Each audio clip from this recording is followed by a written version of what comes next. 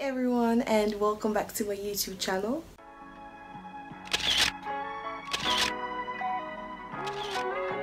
I must say, this experience of talking to yourself or talking to just the camera is kind of weird still, you know, because it's still the beginning, but hopefully I'll get used to it. Everyone who has been watching my videos and commenting and liking, thank you so much for the love and support. Today in this video, I'm going to be talking about my experiences as a mixed race person in Kenya.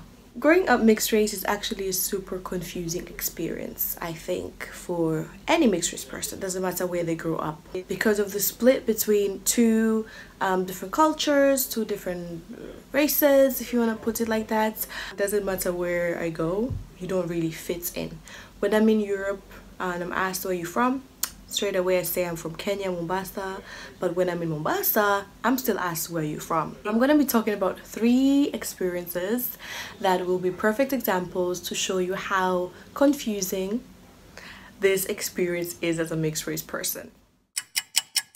Number 1, the dress code. Personally, I think it's the main one that kind of troubles me. I get judged every single day. There's not even one day that can go by and I'm in public and people don't judge me because of my dress code.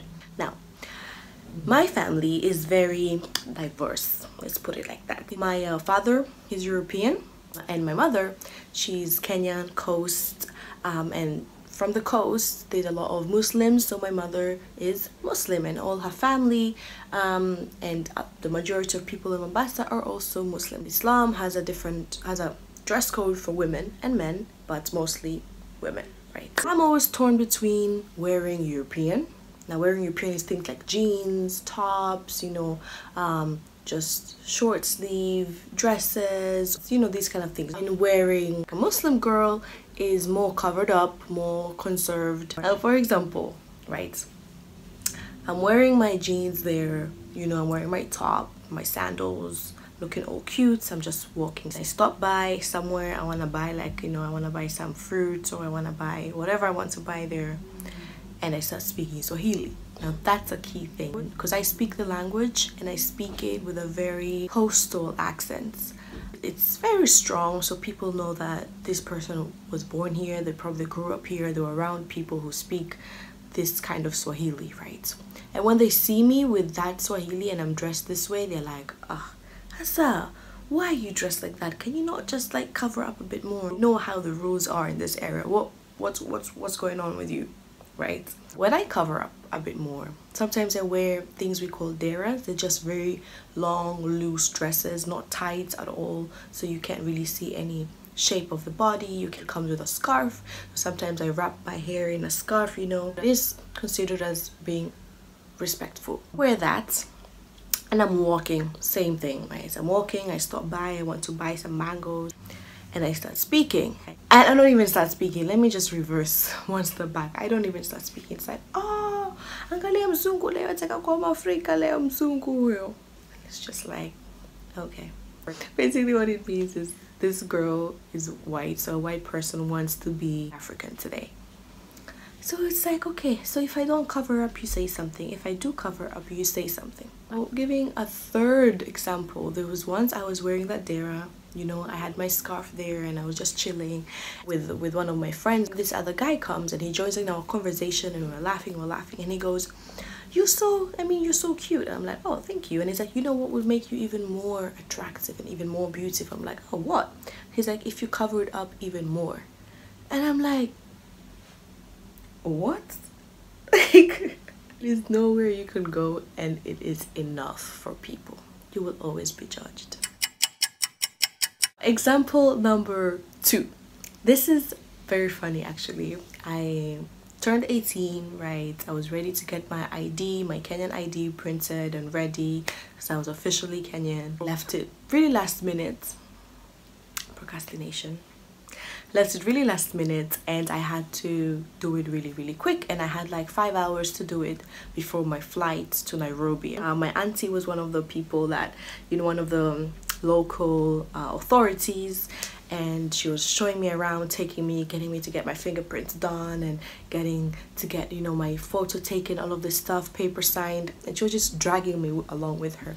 And there were these people that were in the queue, and they were looking at me so angry, of course, because, like, first of all, I don't look like I'm African, and the area we went to sign up my ID, it's like in the villages, like one of like the proper, it wasn't even like in town, no, it was like in the villages. So everyone was looking at me like, why is she getting privilege? First of all, like, why is she jumping this queue? We've been here standing for hours, getting those dirty looks like this Mzungu white person. Why is she jumping? She doesn't even need this ID. Why does she even want it? All of these things. Remember that experience? I was feeling so embarrassed because I was just like, okay. Number 3, this is prices at the markets. Any foreigner, doesn't matter where you're from, you know, any foreigner, their prices, the prices of the market, they always go up for them. So if you're, let's say, a Black American, you've come to Kenya to explore, your prices will go up because they'll listen to the accent, they'll be like, this person is foreign, prices go up. If you're from Nigeria and you come in and you don't speak Swahili, prices will go up. But if you are light, yeah, European, and just white in general, the prices will go up without even you starting to speak, or without you, just when they see you from a distance, they already know, okay, today I'm making 100% profit today, you know. Prices will definitely go up. So for me, obviously I'm a bit light. When I was younger, I didn't really understand it, so I would just pay or whatever, you know. And then my cousin taught me. She was like, you shouldn't do that, let me show you a trick. You go to the market and pretend that you don't speak Swahili. Just pretend that you're very European, you know. Just be like, I like this, how much is this? And then listen to what they're gonna say, and then after they say something, then you bring out your Swahili and your proper Swahili accent. I was like, okay, let's try this. So this is what I've been doing for like the past 2 years with the shop, and I'm like, hey, very nice, I like it. How much is this? And I'm getting something like 500. I'm like, seriously, Auntie Atini, 500? So basically the accent just comes out and I speak Swahili to them, and we start laughing, and it's just so funny because they realize that, oh, this girl tricked me. So I walk around, buy a few more things, and that thing that was 500, I'll probably get sold for like 50, or if I'm buying loads of them, it will even go to like 40 or 30, depending. But that's one trick that I've learned.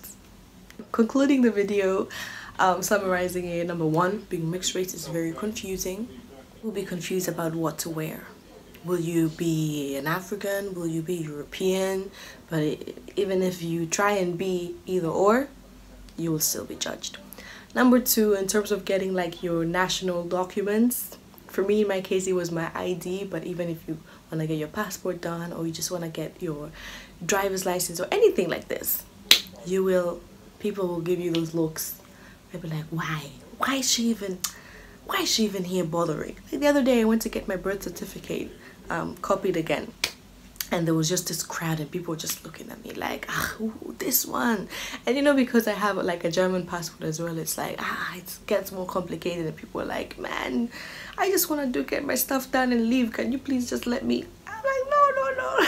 Number 3, this is prices. Be careful of this, beware. If you're a foreigner and you want to go to like a local market, make sure you go with a local person who lives there and can speak the language and can bargain. Otherwise, you'll